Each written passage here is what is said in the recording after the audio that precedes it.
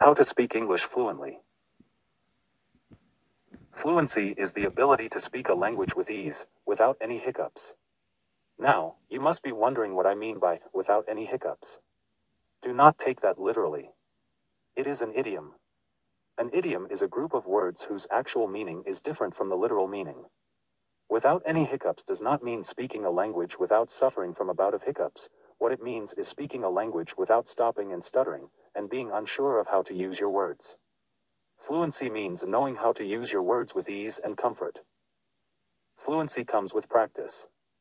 You cannot study every How to Speak English book and expect to be fluent in the language.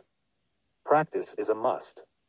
Also, if you think you read well and so you must be fluent as well, you are mistaken. Reading and speaking are very different. The thing with learning English is that you need not concentrate on the grammar while speaking. Concentrate on conversing. English is a weird language with a lot of loopholes. Practice. Practicing speaking in English is a must. You cannot learn how to speak fluently otherwise. The reason for this is the slang that has infiltrated the language and also the utter lack of regard for grammatical rules while speaking. However, if one starts using correct grammar, by the book, English would sound extremely weird. Small talk. Learn how to begin a conversation. This will also grow your confidence. While standing in line, ask the person in front or behind you a simple question such as, "What time is it?" Try continuing with the conversation. If you have trouble understanding the person, politely ask them to repeat what they said. Normally, people say, "I'm sorry," but you could also say, "Pardon." Confidence. Practicing English speech will require confidence. During a social gathering, start small conversations. Do not hesitate to ask the person to repeat him or herself. If you do not understand the meaning of a particular word or phrase, ask them to clarify. Chances are they know you are in the learning process and would gladly help. Do not think that you can go home and open Google Translations and type in the word or phrase they used. This does not work. Also, do not feel embarrassed when somebody corrects you. You could also go to a karaoke bar. Listen. Reading and speaking is not enough. Listen to how people speak, the pronunciations, and the way words are used. Watch TV, listen to songs, etc. This way you are listening to other people speak and observe how they pronounce the words. Read books. Read novels. Concentrate on the formation of the sentences. Novels have dialogues, a conversation between two people that you can use to your advantage. Notice how people speak. They do not pay attention to the grammar as much as they do to talking. Also, when you are reading, mark every unusual phrase or word and find out what it means. Incorporate new words into your vocabulary. Do not translate.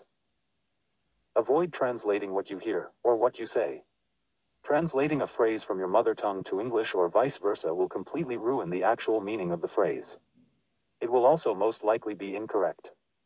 Instead, use a dictionary. Study words and phrases. I've been using the term phrases a lot. You may know 1,000 words in the language, but putting them together and making an intelligible sentence could be difficult. This is because you are not concentrating on using the words you are learning. To speak fluently, you need to learn how to put words together into phrases and sentences. Idioms. Idioms are an essential part of the English language. You will find yourself dumbstruck if you do not understand idioms. You might hear somebody saying, "break a leg," to you before your English exam, and you would be baffled at why somebody would want you to break a leg. Break a leg is actually an idiom meaning, "best of luck," or "I hope you do well." Fluency in English requires the knowledge of idioms. Do not think of yourself as a student.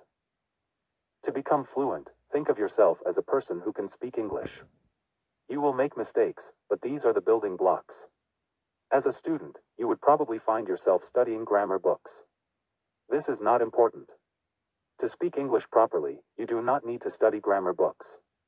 You would also be wasting a lot of your time by reading these books. Recruit a friend as a mentor. An English-speaking friend is the perfect person to be with when learning the language. Surrounding yourself with people who can speak English fluently is important. You can ask a friend to help you along the way. Make it a point to talk in English, no matter how scattered it sounds. Ask friends and colleagues to correct you if you are wrong. Think in English. Make it a point to think in English and not your mother tongue. Whenever you are talking to yourself or thinking, do it in English. This way you will become more comfortable with the idea of speaking and learning the language. Record yourself. Every night before going to bed, record your day's events in an audio journal in English. You will find that you speak much better when you do not have to worry about embarrassing yourself in front of others.